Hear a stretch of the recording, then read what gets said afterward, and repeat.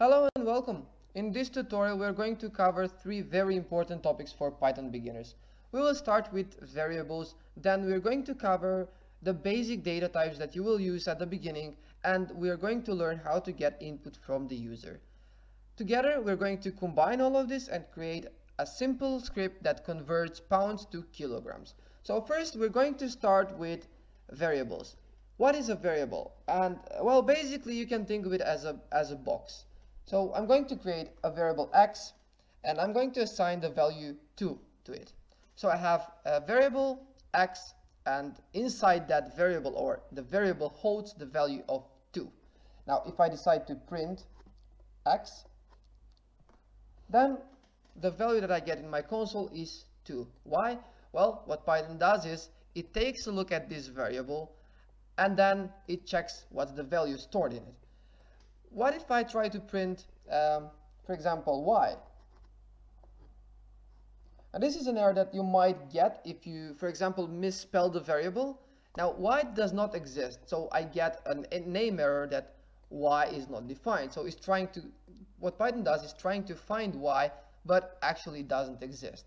So for example, maybe sometimes you might have, for example, name equals to, I don't know, custom. And then when you're printing it out, instead of printing a name, you have a capital N. And then again, Python cannot find that variable. So you should know that variables are case sensitive. So if I have a name with a lowercase and the uppercase N is completely different. Can you use anything as a variable? Definitely not. As you see, the word print is in different color, and that's because it has a meaning for Python. It means something. It is a function.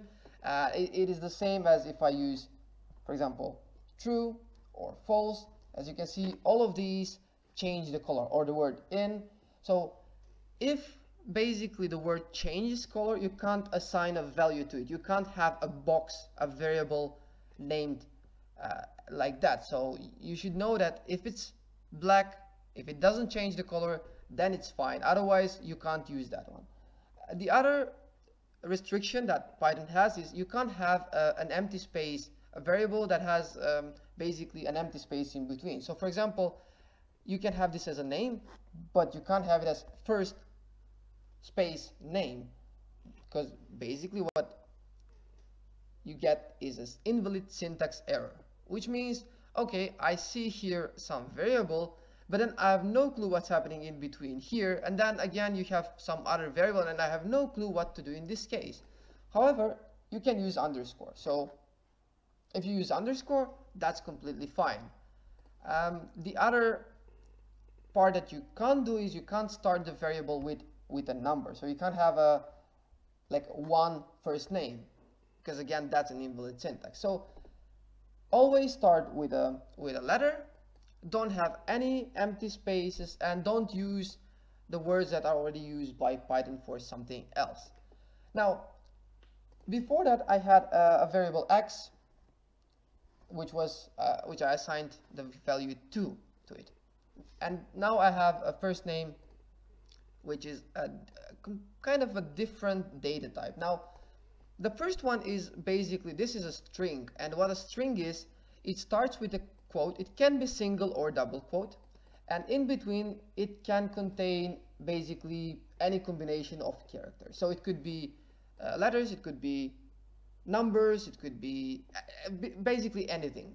So this is a string. I'm going to have a variable s, short for string, and I think it will be much easier to explain that way. So I'm going to create one more variable, and I'm going to assign the value 2 to it, but as a string. Down here, this one is also 2, but it is missing the quotes. Now, if you're thinking, well, isn't this the same? It's not. And we're going to see what is the difference in a minute. I'm going to create one more string, and I'm going to have the value of 5 attached to it. Now, what I have down here is an integer, and that is a number. While up here, the strings are just a combination of characters. If I create another integer and I assign the value 3 to it, or let's make it identical with the first example, 5, these two are completely different than these two. So if I decide to print s2, so the second string 2 plus s3, I would get a different outcome than if I print the integer, the first integer plus the second integer. And let's see what the difference is. So in the first case I get 25. So what Python did is it took the 2, added 5 after it, and that's it. So it didn't add the two numbers together. Why? Well, this is not a mathematical function if you have a string. It combines the two values. However, in the second part, we did get the sum of both. So in this case, we have 7. So if you have an integer is always a number, and it's always a round number. Now, what if you want to have decimals? Well, in that case, you need a float. I'm going to create an f. I'm going to remove these print statements so we don't run them every time we run the script. And a float is basically a number, but it has a decimal. So it could be 2.5, it could be basically any number with any decimal. It can have as many decimals as you want. Now, how do you convert one type to another type? So let's say that you have a float and you want it to be an integer, or the other way around, and when would you actually want to do that? And we will also see that in the final application that we're going to create. So converting from one data type to another is not difficult at all. We just need to, for example, let's create integer from the float, and the integer, basically the shortcut is int. So we want to create integer from f, from our float number. And also we would like to print it out. So the integer that we created from the float. Now what you will notice is that, so what you will notice is that the output is 2. Our float number was 2.5, and when it got converted to an integer, the outcome was 2. Well, what Python does is it completely ignores the decimal point, because again, integers are whole numbers. So if you have 2.5, it completely doesn't care about the decimal. It only takes the 2. Now, what if you do it the other way around?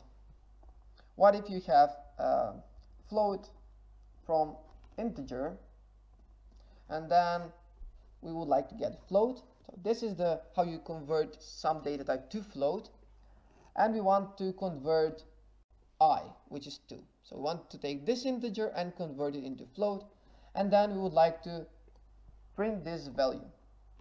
What would we get, and how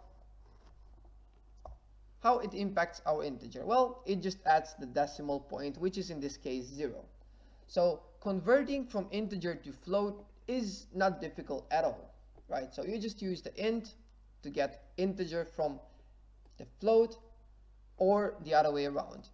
Now, what you can notice is that you can't convert the name to basically an integer or a float, because you can't convert these combination of characters to a number. But you can do that with these, right? So let's try that. I'm going to remove these print statements, and I'm going to create integer from string, which would be again integer from s. And I'm going to copy this same line.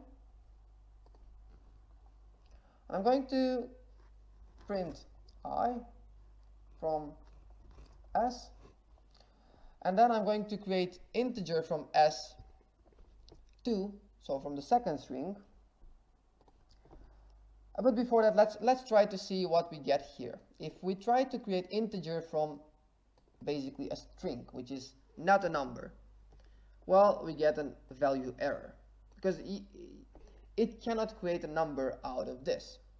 Now, what if we try to create another integer, but instead of using the name, we use actually a number?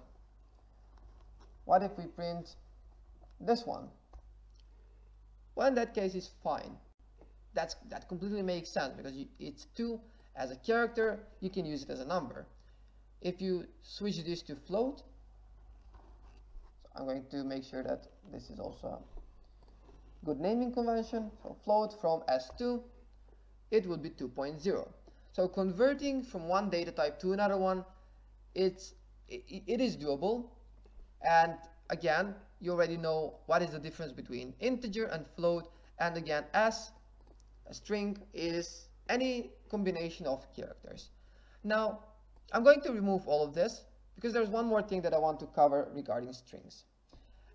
We already mentioned that it starts with a quote and it ends with a quote. But what if you had, for example, a sentence inside that contains a quote in it? For example,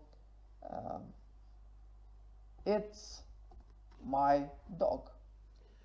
Now this, if you try to print this, or if you try to run this, it would get a syntax error. And why is this the case? Well, Python starts reading the code and it sees the first quote and it says, oh, here's where the string starts. But then it sees another one. And to it, it makes sense that this is your string. And then it says, as my dog, dot, has no clue what this is, and then, oh, here's another quote that you probably start another string here, and it's lost. It can't make sense of it.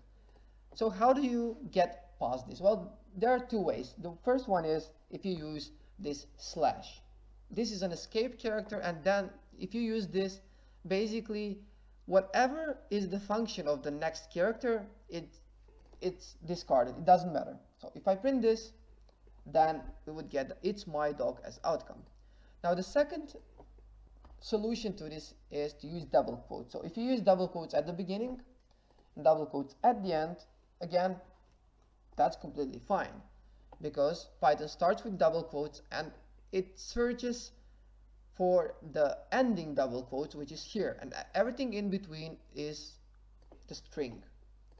Alright, so now we can move to how do we get input from the user of the script, how do we store it as a variable, and then how to convert, for example, pounds to kilograms, right? So first of all, let's store, we're going to ask the user to input a number into pounds. So for example, the answer could be, how much do you weigh in pounds? And then we're going to convert it and reply to the user, hey, you weigh this much in kilograms.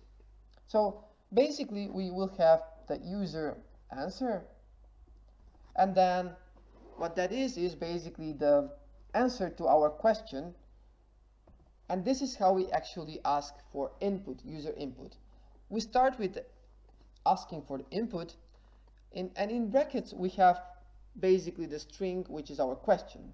So in this case it would be, what is your weight in, or we can do it like this, in pounds.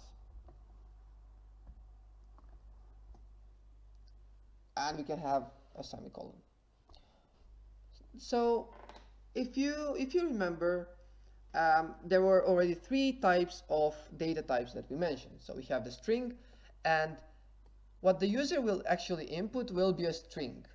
That's the default.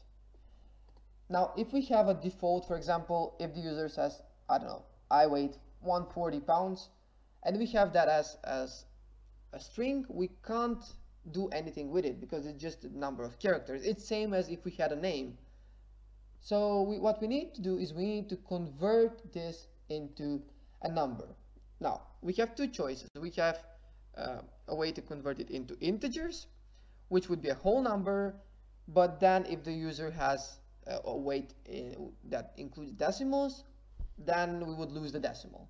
So that's not what we want. So we basically, in this case, we need to take this user answer and have it as a float. Now, how do we do that? Well, we can just take all of this, and the same way we converted everything into float, we can do it here as well.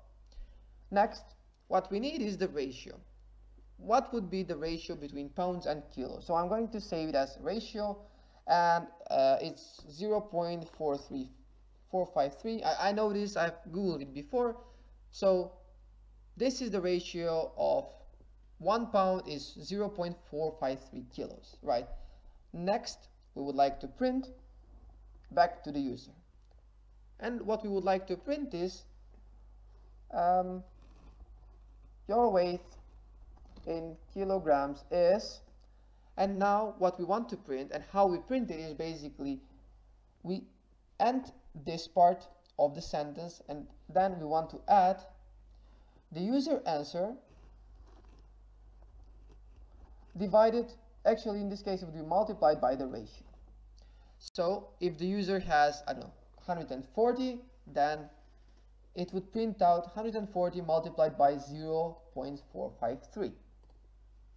And this would cause an error. But let's give it a try, and then we'll get to it as well. So it's good to see what kind of errors you might get and how to solve them.